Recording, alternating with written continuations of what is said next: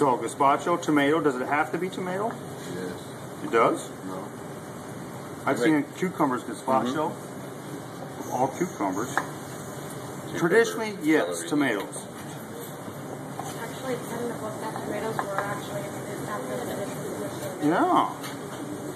So traditionally there is no. Yeah, but if you're going to say gazpacho, everybody's going to look at you and say, it better have tomatoes in it. She might be a little nicer. Thank you.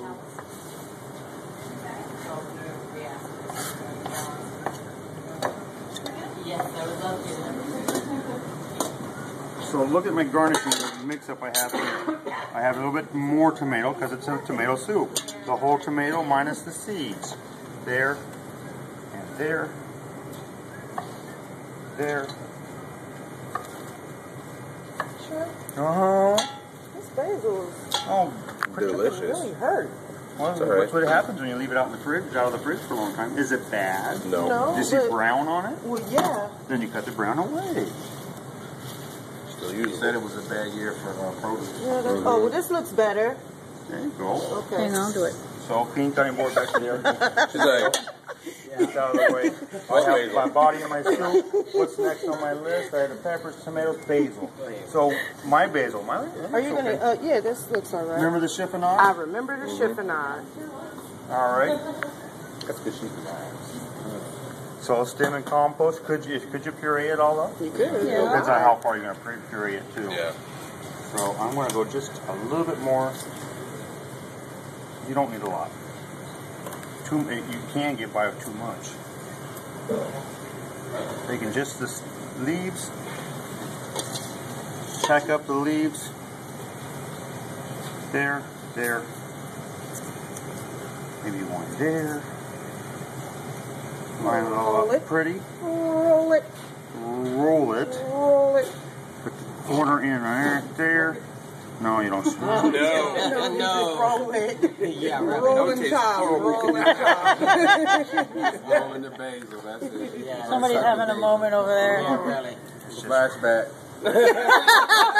Flashback. 91. Yeah, 91. No more.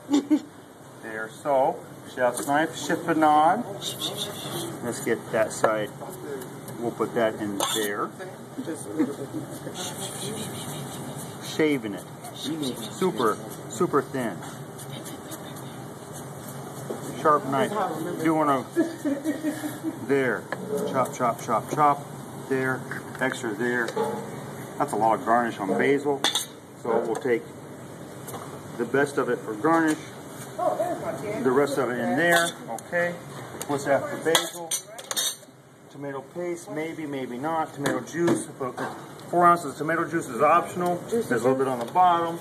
Salt. It's cold soup. How do you season cold soups? Before. Right, to taste. To taste, like everything, but with a cold soup, and as it sits in the fridge, flavors are going to come out of it more. You may have to over season it just slightly, because the salt that's going to be there is going to draw out the moisture. Moisture will dilute the salt to a degree. How much more? It's hard to handle.